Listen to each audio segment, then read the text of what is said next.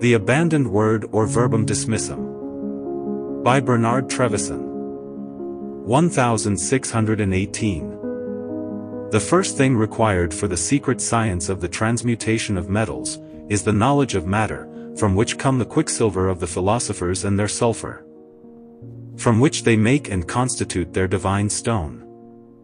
The matter, from which this sovereign medicine is extracted, is gold, very pure, silver very fine, and our mercury or quicksilver, which you see daily altered and changed by artifice into nature of a white and dry matter, in the manner of stone, from which our quicksilver and our sulfur are raised and extracted with strong ignition, by a repeated destruction of this matter, by resolving and sublimating. In this quicksilver are air and fire, which cannot be seen with bodily eyes, so rare and spiritual are they. Which belies those who believe that the four elements are really and visibly separated in the work, each apart, but they have not well conceived the nature of things. Because, one cannot give the simple elements. We know them only by their operations and effects, which are in the lower elements, namely in the earth and in the water, according as they are altered from closed and gross nature, by which they are changed from nature into nature. Gold and silver, according to the doctrine of all the philosophers, are the matter of our stone. Verily, says Hermes, his father is the sun, and his mother is the moon.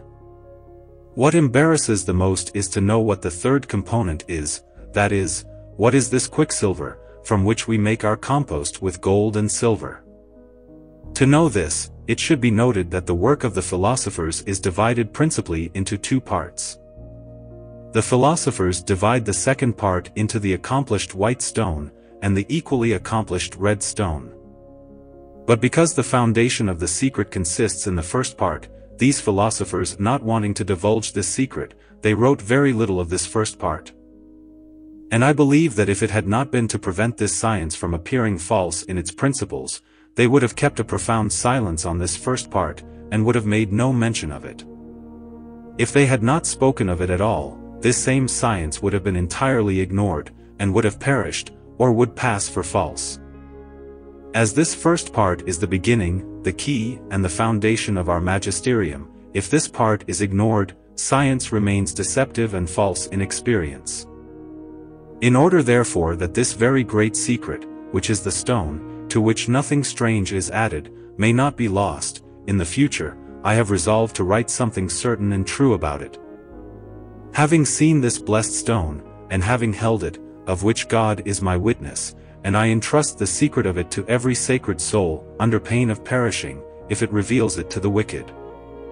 This is why the philosophers have called this secret the forsaken word, or killed in this art, which they have almost all carefully concealed, lest the unworthy should know of it. You must therefore know that the philosopher's stone is divided into 3 degrees, namely, the vegetable stone, the mineral and the animal, or which has soul and life. The vegetable stone, say the philosophers, is properly and principally this first part, which is the stone of the first degree, of which Pierre de Villeneuve, brother of Arnaud of the same name, says at the end of his rosary, the beginning of our stone is the quicksilver, or its sulphurity, which we must have of its gross corporeal substance, before it can pass to the second degree. The beginning therefore of our stone, is that the mercury, growing in the tree, be compounded and sublimated by lightening it. For it is the volatile germ, which is nourished, but which cannot grow without the fixed tree, which retains it, as the nipple makes the life of the child.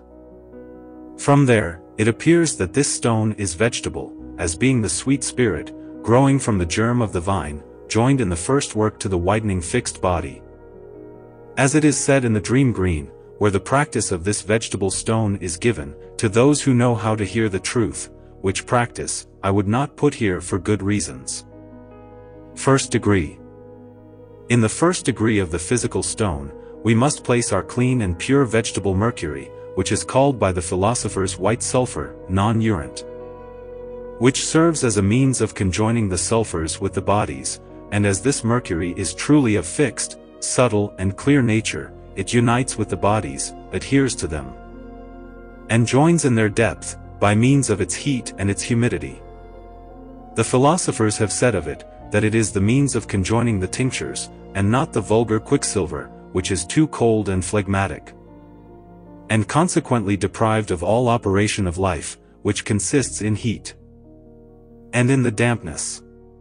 But because it is partly volatile, it also serves as a means of mingling volatile spirits, and of adhering to join with the fixed substance of bodies. We are going to touch on the triple cause of its necessity. The first, as we have to join the two seeds, namely of the male and the female, one must be mixed with the other by a natural love, and by a connatural sponginess. So that what there is more in one is attracted by the more of the other, and therefore one is mingled with the other, and they are conjoined together. And yet, as these two bodies, gold and silver, are made moist by a digestive, dissolving, and subtlative heat, then they become first matter and simple. And in this state, they take the name of seed next to generation, by the impression which they receive because of their simplicity and their obedience to the instrumental heat, equipollent and similar to the natural heat of this mercury. And it is then that the elixir of the philosophers is made of it, the first part of the stone being ordinarily called by this name of elixir. This first part therefore is a means for conjoining the extremities of the vessel of nature, and in this vessel the spirits must be transmuted by fleeing from nature to nature. What we say shows the second cause of its necessity. For as the stone must be impregnated with spirits, it is fitting that there be in it some retentive virtue, which embraces these spirits, so that they may be more easily mingled with the very small parts of bodies. This retentive virtue is truly in this physical mercury. And as he is partly of spiritual nature, he is a true spirit, depurated and purified of all earthly starch or abode, spirit, I say, true and fixed, and partly volatile. For it contains the nature of one and from the other fire, which manifests his ponticity or sourness, or acute compunction which one notices in his operations, since by this mortified mercury, the vulgar mercury, as the text says, is easily congealed. However, it is not fixed by itself, because to become it, it is necessary that it is joined to the sun and the moon, and makes their friend, so that what is in it volatile is fixed with these two bodies. That is to say, that of this thing which is composed of all these things mingled together with the collaterals, the vulgar mercury can be directly fixed. This is the cause why new bodies are put there, and they are fixed, so that the compound fire, which is called sublimated mercury, or first matter, is so informed of the proper ferment, that it obtains the force of long perseverance in the battle of fire, despite its great harshness. On this subject, the Hortulon says, that what this mercury must be joined to, that is to say, with what it must be fixed, must not be foreign to it. Speaking of this mercury, Raymond Lully says, that quicksilver, made by us, congeals the common, and is more common to men than the common of the least price. That it is of greater virtue, as also of stronger retention.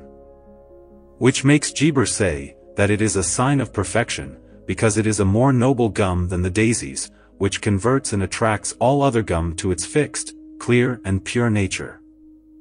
Always makes her last with her in the fire, with which she rejoices. This is why, says the text, alleging Morian, those who believe they compose our blessed Peter, without this first part, are similar to those who want to climb to the highest pinnacles, without a ladder, who before arriving there, fall into down in miseries and pains.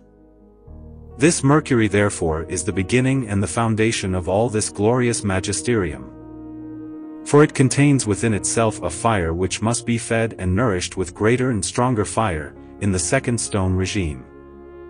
Therefore, both the enclosed fire of this mercury by the first regime, and that which must also be enclosed by the second, in the natural things, is called proper instrument, which is the second thing required, and principally to be known in this high magisterium, in such a way that the matter of which one must begin the work being known, one must first enclose the fire in the volatile and fixed matter, by heating and coagulating with dissolution of the bodies. To make a mystery of this inclusion or imprisonment of fire, the philosophers have called it sublimation or exaltation of mercurial matter. What makes Arnaud de Villeneuve say, "Let the mercury be first sublimated," that is to say, the mercury being of low nature, namely of earth and water. It must be brought back to a noble and high nature, namely of air and fire, which are very near to this mercury, according to the intention of nature and art.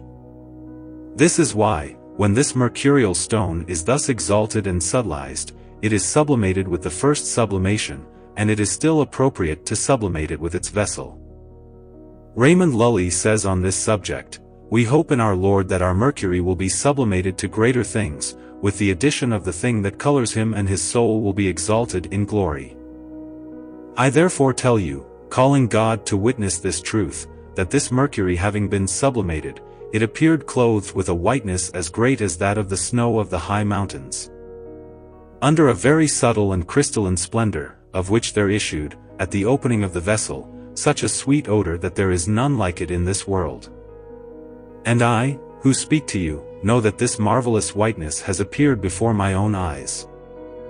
That I touched with my hands this subtle crystallinity, and that I smelled by my sense of smell this marvelous sweetness, from which I wept with joy, being astonished at such an admirable thing.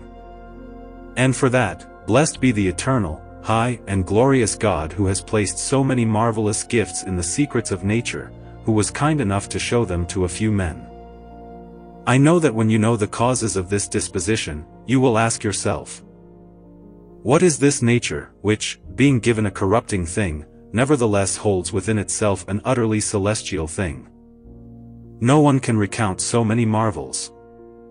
However, a time may come when I will tell you many special things of this nature, of which I have not yet obtained permission from the Lord to instruct you in writing. Be that as it may, when you have sublimated this mercury, take it fresh and recent with its blood, lest it grow old, and present it to its parents, namely to the sun and the moon. So that these three things, sun, moon and mercury, our compost be made, and that begins the second degree of our stone, which is called mineral. Second degree. If you want to have a good multiplication in very strong mineral qualities and virtues by the operations of the second degree, by means of nature, take the bodies clean and united with them this mercury, according to the known weight of the philosophers, and spouses this dry water, which has in itself the sulfur of the elements, and which is called oil of nature, and mercury sublimated and subtilized, dissolved and hardened by the preparations of the first degree, always separating and rejecting the residences or feces which it makes in the sublimation, as not being of no value. In our sublimation, the sublimated thing must not remain at the height of the vessel, as happens in the sublimation of the sophists. In ours, on the contrary, what is sublimated remains only a little high on the feces of the vessel. For the subtlest and purest part always swims on these feces, and joins the sides of the vessel, which is impure, remaining naturally at the bottom, because nature, by this evacuation, wishes to be restored in better, by losing bad and impure parts to cover up purer and better ones. By all these things we see the third cause of its necessity, which is that as the mercury is clean, clear, white and incombustible, it illumines the whole stone, defends it from adustion or burning, and tempers the ardor of the fire against nature, bringing it back to true temperament and in harmony with natural fire. For this philosophical mercury contains par excellence the unnatural fire, whose sovereign virtue is tempering against the ardor of the fire against nature. And as an amicable aid of the naturalizing fire, that is to say, converting itself into nature, or making itself natural, by a gentle temperance with natural fire, which is a very great secret, known to few people, from which mercury is said to be Mother Earth, as being the germ, without which the peter cannot grow or multiply. This is why Hermes says, "The earth is the nurse of our stone, of which the sun is the father, and the moon the mother. It rises from earth to heaven, and again it descends to earth. Its force is complete if it is turned towards earth, from which earth, with the two perfect bodies, the right composition of the philosophers, takes birth and beginning. So let these two bodies be sufficient for you, for they are similar to the thing required and requested, as Arnaud de Villeneuve says. That is to say, that as the end of the stone is to be perfect, it breeds the vulgar mercury, and the other imperfect bodies. By transmuting them into gold and silver, it is therefore necessary to seek this transmutative virtue, where it is, and cannot be more suitably found, than in perfect bodies. Vain would one seek this virtue in copper or in another imperfect metal. I say the same thing of silver, for in all the genus of metals, only gold and silver are perfect. To have therefore this mercurial substance in which is this perfect virtue of transmuting into gold and silver the imperfect metals, it is necessary to have recourse to your two perfect bodies, and not elsewhere. This is why you must know that the conjunction of these two bodies is the natural term of the last subtlety and of transmutation into the first matter of regeneration. And for this reason, of this conjunction, as of first and simple matter, is made the generation of the true elixir. The moon reduced to first matter, is passive matter, for truly she is the spouse of the sun, and they are one and the other in very near affinity. Such is the agreement between the male and the female of the genus of the art, from which is engendered the white and red sulfur, conglutinating and congealing the mercury. And certainly better creation and nearer transmutation is always made, when the proper male is conjoined with his own female in one nature. And the male is that which delights most in the depths of passive matter by his natural subtlety, and he transmutes and converts it into his sulfur nature. Which led Dostin, English, to say of this conjunction: if the white woman is married to the red husband, they will embrace each other immediately, will join, will couple together, and will form only one body by their dissolution.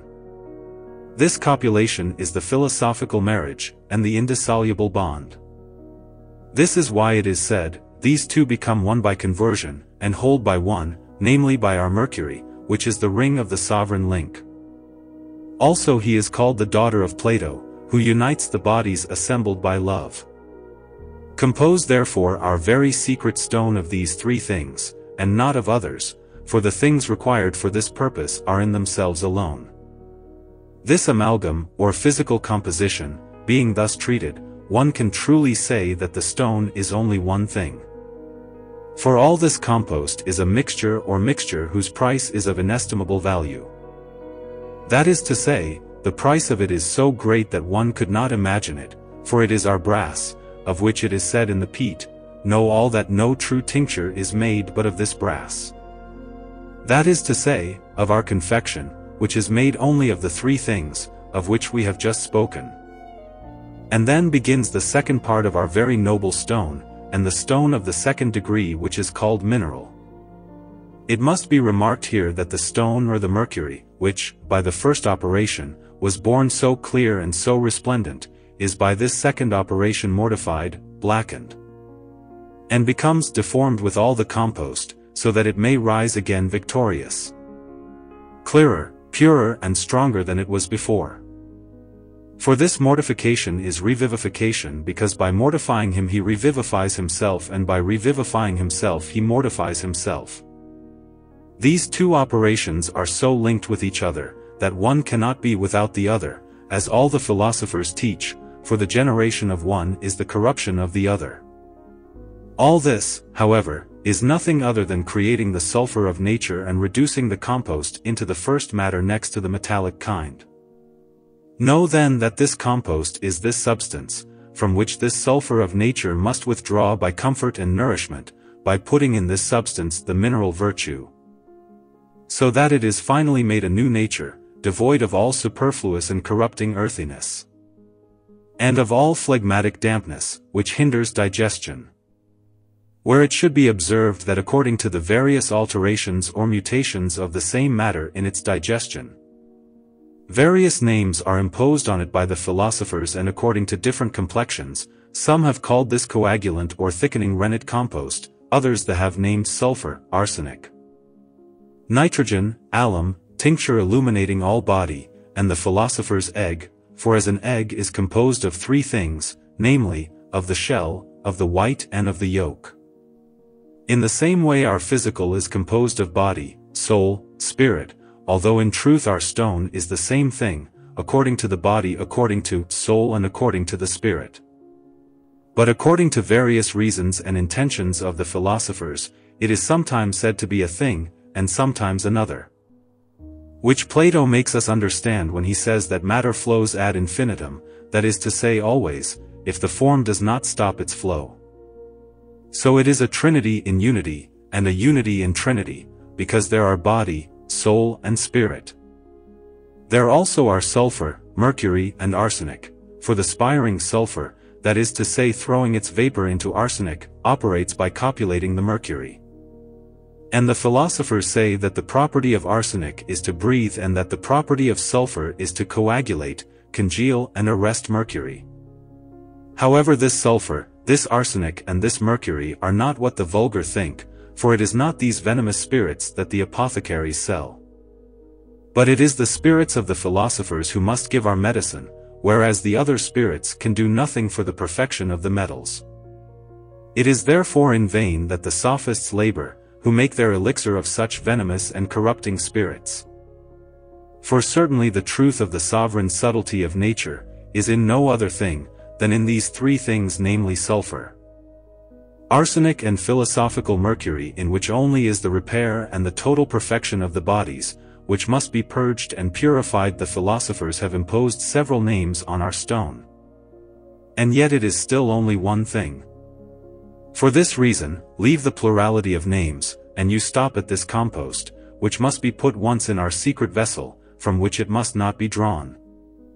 That the elementary wheel is not accomplished, so that the force and active virtue of mercury which must be nourished, neither be suffocated or lost. For the seeds of things, which are born from the earth, do not grow or multiply if their force and generative virtue are taken from them by some foreign quality. So likewise, this nature will never multiply, nor be multiplied, unless it is prepared in the manner of water. The womb of the woman, after she has conceived, remains closed and closed, so that no foreign air enters it, and the fruit is not lost. Likewise our stone must always remain closed in its vessel, and nothing foreign should be added to it. It must only be nourished and informed by the informative virtue of its nature, and multiplicative not only in quantity but also in very strong quality, is nourished, increased and multiplied. After, therefore, our compost is made, the first thing to which we must apply ourselves is to animate it by putting into it heat or vivifying humidity or soul or air. Or life by solution and sublimation pathway with coagulation. Because without this heat it would remain without action, and without soul, would be deprived of its high virtues and would have no movement of generation. The way to introduce heat into matter is to convert it from disposition to disposition, and from nature to nature, that is to say, to raise it from a very low nature to a very noble, and very high. This provision is done by its own sublimation, dissolution of earth and congealing of water, or ingresation or mortification or resurrection and sublimation in light elements. So that the whole circle of this magisterium is nothing but a perfect sublimation, which however has several particular operations linked together. However, there are two main ones, namely perfect dissolution and perfect congelation. Also the whole magisterium is nothing other than perfectly dissolving and perfectly congealing the spirit. And these operations have such a connection between them, that never the body does not dissolve, that the spirit does not freeze nor the spirit does not freeze, that the body does not dissolve. Which makes Raymond Lully say that all the philosophers have declared that the entire work of the magisterium is only dissolution and congelation. For having ignored these operations, great personages in other sciences have been deceived. The presumption of their knowledge made them presume that they understood the circles of nature and the way of circulating. It is therefore important to know well the way of this circulation, which really is nothing else than to imbibe and water. Or to make drink the compost according to the right weight of our mercurial water, which the philosophers ordered to name permanent water, because in this imbibition the compost is digested, dissolved, and frozen in an accomplished and natural way. It is a real thing, that if an earth matter is to be made fire it must be refined, prepared and made simpler than it was. It is the same with our compost, attenuated and subtlety, in such a way that the fire dominates in it, and this subtiliation and preparation of earth is made with subtle waters, supremely sour and acute, which have no fetidity or bad smell.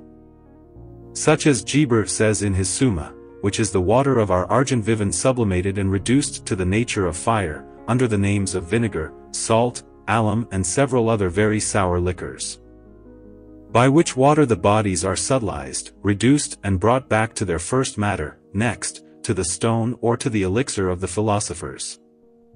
Notice that as the child in the womb of his mother must be nourished with his natural food, which is the menstrual blood, so that he can grow in quantity and stronger quality, so our stone must be nourished with his fat, says Aristotle, and of its own nature and substance. But what is this fat which is the nourishment of the life, increase and multiplication of our stone? The philosophers have completely concealed it, as being the secret which they have sworn never to reveal or manifest to anyone. And they have given this secret to God alone to reveal it or inspire to whomever he pleases. However, this greasy and vivifying or life-giving moisture is called by some philosophers, mercurial water, permanent water, water abiding in the fire, divine water. And it is the key and the foundation of the whole work. Of this mercurial and permanent water, it is said in the Peat, that it is necessary that the body be occupied by the flame of the fire, so that it is broken up, dismembered and debilitated. Namely, with that water full of fire, in which the body is washed until all is done, water, which is not the water of the nude nor of the fountain, as the ignorant and the sophists believe. But it is our permanent water, which however without the body with which it is joined cannot be permanent, that is to say, it cannot remain in the fire, and that it immediately flees. And all the secret of our stone is in this permanent water, for it is in this water that it is perfected, because the humidity, which vivifies it, is in it, as being its life and its resurrection. About this very secret water, it is said in the Peat, water, by it alone does everything, for it dissolves everything. She freezes everything that can be frozen, she cuts up and breaks everything up without the help of others. In it is the thing that tints and is tinted. In short, our work is nothing other than vapor and water, which is said to be modifying, or cleansing, whitening, rubefying and throwing off the blackness of bodies. And the philosophers have named it permanent water, fixed and incombustible oil, or which cannot be burned. It is the water which the philosophers have divided into two parts, one of which dissolves the body by calcining it, that is to say by reducing it to lime and congealing it. And the other part cleanses the body of all darkness, whitens and reddens it, and makes it flow or run by multiplying its parts. This water in the peat is called the most sour and most acute vinegar, for it is a warm dampness in itself of vivifying heat, containing in itself an unchanging tincture, which cannot be altered. Aufidius named this water a trempence or measure of the sages, and urine of the young cholerics. In order not to make this water known, the philosophers have hidden it under different names, and it is only known to very few people. Hermes knew it and touched it, Geber knew it, Aufidius treated it, Morienus wrote it, Lullius heard it, Arnaud de Villeneuve saw it clearly, Raymond Lully declared it feebly. The text did not ignore it, Rhasis, Avicenna, Galen, Hippocrates, Halley and supremely Albert wisely concealed it, and d'Austin, Bernard de Grave, Pythagoras, Merlin the Elder and Aristotle understood it very well. In short, this water which triumphs over all, is named celestial, glorious, last and final secret to nourish our honorable Peter, without which water is never amended, nourished, increased, nor multiplied, and for this the philosophers have concealed the manner of making this water as the key of their magisterium. And certainly, I have read more than 100 volumes of books dealing with this art, without having found in any the perfection of this mercurial water. I have also seen several learned men in this science without having found any who had this secret, except for a great physician who told me that he had sighed for 36 years before arriving at it. It is said that to this nature is given a double nature, namely of gold and silver, in whose bowels, as in the womb of its mother, quicksilver is contained multiplied. purged and converted into white sulfur, non-urent, by the action of the heat of the fire, being therein regularly informed by art. So this mercurial water is nothing other than the spirit of the bodies converted into the nature of quintessence, giving virtue to the stone and governing it. And this stone or our compost is a containing matrix and an expedient and suitable link, namely earth, mother or vessel of nature, retaining the formative virtue of the stone, in which the natural heat is put, which is this virtue issuant of the vessel by the fifth spirit. This is why this vessel is called mother and nurse, because it gives a natural virtue to the sulfur which it grazes and nourishes.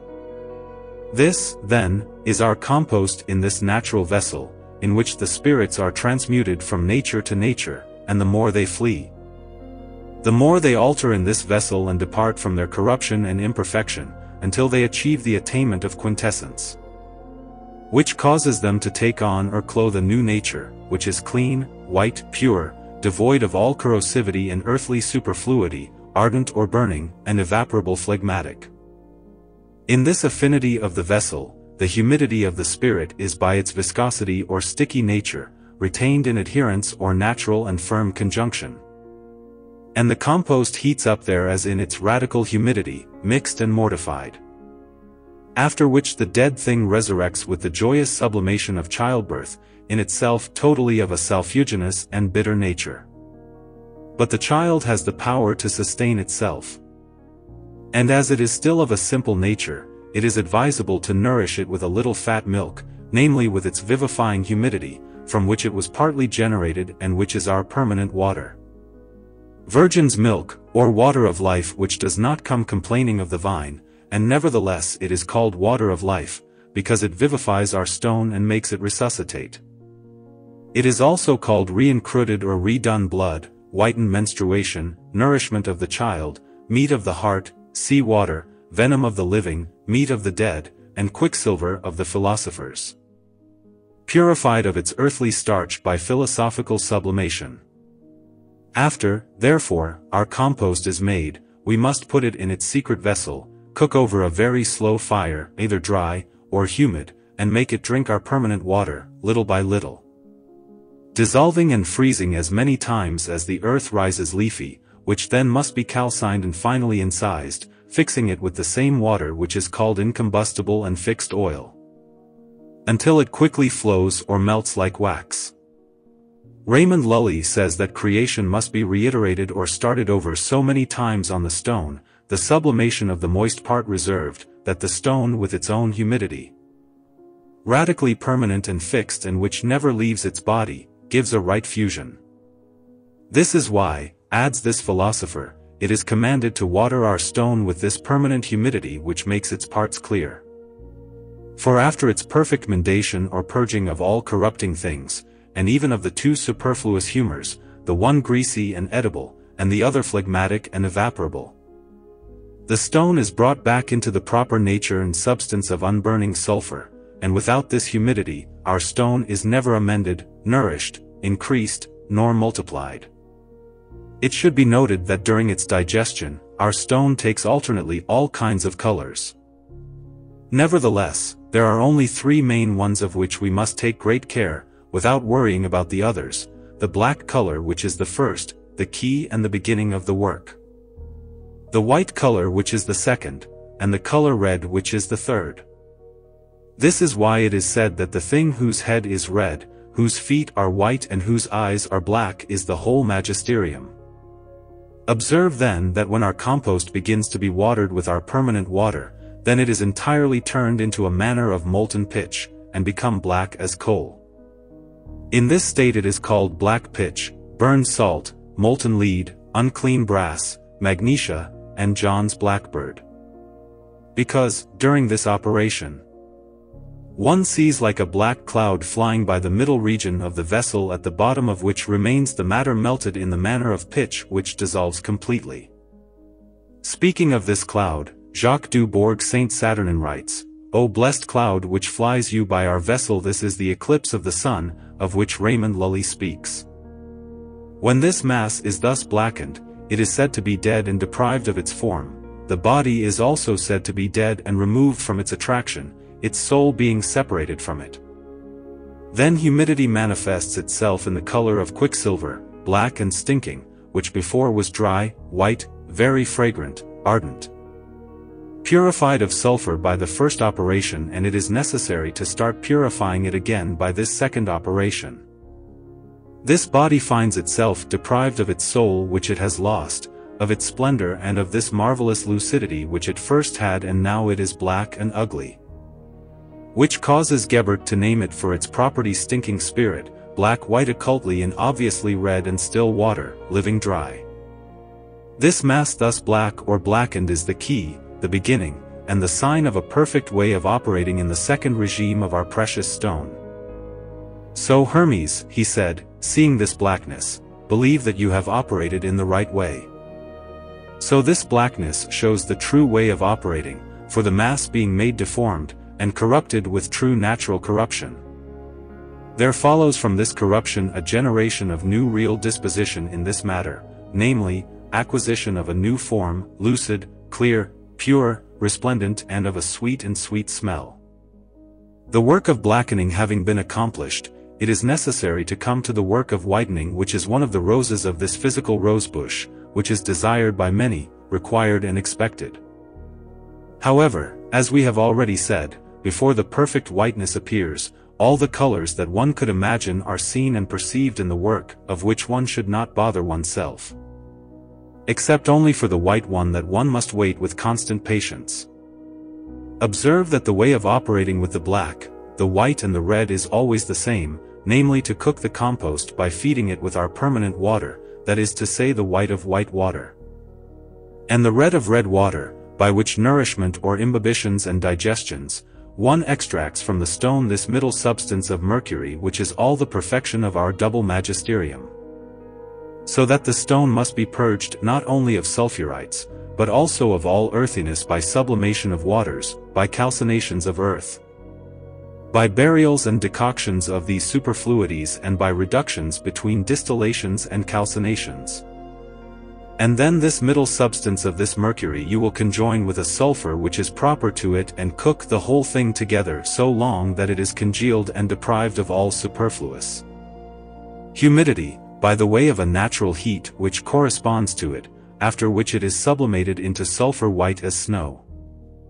By all this we see that our stone contains in itself two substances of the same nature, one volatile and the other fixed, and the philosophers call these united substances their silver lively. By our operation, the stone must therefore be perfectly separated from all burning and corrupting superfluities, and there must remain only the only and pure subtlety, or medium substance of quicksilver, congealed and purified of all sulphureous, foreign or corrupting. This purification is perfected when the body turns into spirit and the spirit turns back into body by reiteration of calcination, reduction and sublimation, by which the dissolution of the bodies is made with the freezing or thickening of the spirit, and the freezing of this spirit is done with the dissolution of the bodies. It is therefore by a single operation that all things are made, namely solution of quicksilver, with freezing of certain weight of volatile quicksilver, and their ablution is done with measured water. As well as coagulation of this water, in stone is made by means of the heat of the male which operates through the female. The stone is therefore truly born after the first conjunction of these two mercuries, as of man and woman, and it cannot be born otherwise. By this operation the body is carved up, destroyed and carefully governed until its subtle soul, being extracted from its thickness, has turned into an impalpable spirit. Then the body is turned into a non-body, which is the true rule to operate well. Remember that this whole body is dissolved by the acute spirit, and that it becomes spiritual by mingling with it. And as this spirit is sublimated, it is called water, which washes itself and cleanses itself, as we have already said, rising with its very subtle substance and leaving its corrupting parts. And the philosophers have called this ascension, distillation, ablution and sublimation. Third degree. When the sublimation is found to be perfectly accomplished, the stone is then vivified with its vivifying spirit, a natural soul, of which it had been deprived by blackening. She is inspired, animated, resuscitated and carried to the last end of all subtlety and purity, and reduced to crystalline stone, white as snow, she is raised a little in the vessel, at the bottom of which dwell the residences. This crystalline stone being separated from its residences, set it apart, and sublimate it without these residences. Because if you try to sublimate it with these same residences, you will never separate them together and your work will become useless to you. By sublimating therefore without these residences we have the leafy white earth, the non-burning white sulfur, congealing and fixing the mercury afterward perfectly, cleansing all impure body, and perfecting the imperfect by reducing it into true silver. This sulfur being thus sublimated, there is no whiteness in the world which exceeds its own, for it is devoid of all corrupting things, and is a new nature, a quintessence coming from the purest parts of the four elements. It is the sulfur of nature, the non-urinating arsenic, the incomparable treasure, the joy of the philosophers, their so desired delight, the leafy and clear white earth, the bird of Hermes, the daughter of Plato, the alum sublimated, the ammoniac salt, and again the white blackbird whose feathers exceed in lucidity the crystal, and it is of great splendor, of very sweet odor and of sovereign purity, neatness, subtlety, and agility. This philosophical white blackbird is of an inexpressible virtue, for it is the substance of the purest sulfur in the world, which is the simple soul of the stone, clean and noble, and separated from all bodily thickness. It is necessary to calcine this white sulfur by dry decoction until it becomes an impalpable and very subtle powder, and deprived of all superfluous humidity. After which it must be impregnated with the white oil of the philosophers, little by little until it bears quickly like wax. This accomplished in creation, which is nothing other than reduction to fusion, or to melting of the thing which cannot melt, our glorious stone of the white philosophers is perfect, flowing and melting, whiter than snow, participating in some greenness, persevering in fire, retaining and freezing mercury and then fixing it, dyeing and transmuting all imperfect metal into true moon. And if you cast a weight upon 1,000 of quicksilver or some other imperfect metal, it will convert them into silver finer, purer and whiter than that of the mines. The way of projection and multiplication in white and red is similar. However, multiplication is done in two ways. One by projection, throwing a weight on 100, and everything will be medicine, from which a weight will convert another 100 weights, also into perfect medicine. And a weight of these 100, makes 100 weights of pure silver, or pure gold. There are other more profitable and more secret ways of multiplying medicine by projection, of which I am silent now, but by multiplication the stone is endlessly increased. That is, by its digestions, animations or imbibitions of mercurial oil, which oil is of the nature of metals. And this multiplication is done only by soaking or watering the stone with this permanent oil, and by dissolving and congealing as many times as one wishes. For the more the stone is digested, the more perfect it will be, and the more weight it will convert, because that it will be more subtle. In what is accomplished the white rose, celestial, sweet and so dear to the philosophers. After the white stone is accomplished, it is necessary to dissolve a part of it, and so much to calcine it, according to some philosophers wanted, that by virtue of long decoction, it is turned into impalpable ash, and that it becomes colored in citrinity. It must then be watered with its red water until it remains red as coral. In his codicil, in the chapter of the calcination of the earth, Raymond Lully says, "Do not forget to calcine matter of the foreknown earth of the stone with reiteration of destruction of water, distillation and calcination of bodies, until the earth remains white and devoid of all moisture. And then continue by greater force of fire and imbibition of water until it becomes red, like hyacinth, in impalpable powder and without tact. The sign of perfection is manifestly shown, when at its last calcination, matter remains deprived of all moisture," speaking of the second process and principally of the second regime, which is to make the red stone. Geber says, that it is not made without adding the something that colors it, that nature knows well. Namely, without being watered and dyed with this celestial water, of which the lily of the philosophers is said, O celestial nature! How do you turn our bodies into spirit? Oh, what marvelous and mighty nature! She is above all, she overcomes all, and she is the vinegar that makes gold true spirit, as well as silver. Without it neither blackness, nor whiteness, nor redness can ever be made in our work. Therefore, when this nature is joined to the body, it turns it into spirit, and from its spiritual fire, the complexion of an invariable tincture which cannot be effaced. Hermes calls this celestial nature eau de eaux, and Alphidius calls it water of the Indian, Babylonian, and Egyptian philosophers. Without this water, by which the bodies are made spirits and reduced to their first nature or matter, our stone is never amended, the white without the white water and the red without the red water. Let the red stone be watered with red water, so that finally both by long decoction or cooking and by long imbibition or continual watering, it be made red like blood hyacinth, scarlet, or ruby, and glistening like burning coal, put in a dark place. And finally that our stone is adorned with a red tiara, which makes Diomedes say, Your king coming from the fire with his wife, take care not to burn them by too great a fire. Cook them gently, so that they are made first black, then white, then lemon and red and eventually dyeing venom. For, as Aegisthus says, these things must be made by dividing the waters.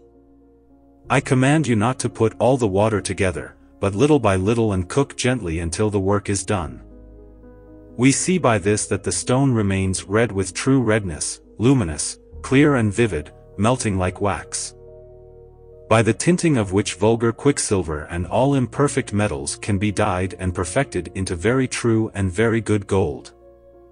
Much better than that of the mines. In what is accomplished this precious stone surmounting every precious stone which is an infinite treasure to the glory of God who lives and reigns eternally. The end.